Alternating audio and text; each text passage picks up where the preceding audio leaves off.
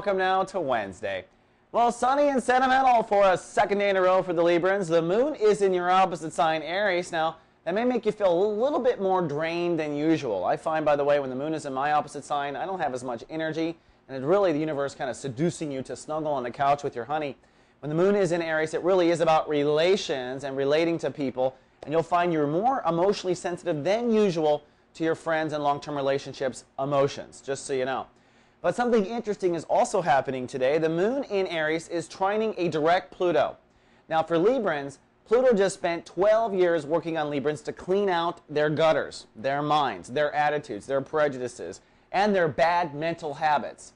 You know, the old little joke with Librans is, if you want to just put them in a tizzy, ask them if they prefer McDonald's or Burger King. They'll sit there forever just trying to decide, and you can run away with whatever their jewelry is, right?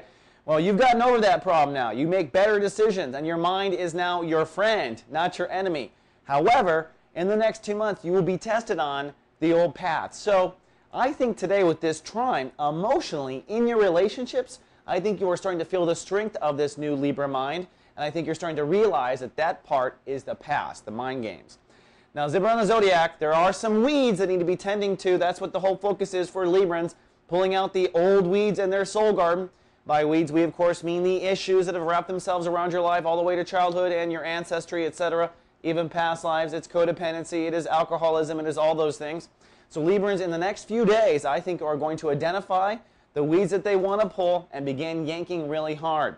Today is a day ruled by Venus in the morning and Neptune in the night, so this morning, it's a good time to plant seeds for helping you pull out weeds. And by this afternoon, if you're stuck on any particular issue, you'll find you're more intuitive than usual. So ask your spirit guides up there for some answers, and you'll receive them either in meditation or tonight while you're sleeping. All right, Libra, that's all I have for Wednesday. I'll see you tomorrow with more Soul Horoscopes. Live, love, be.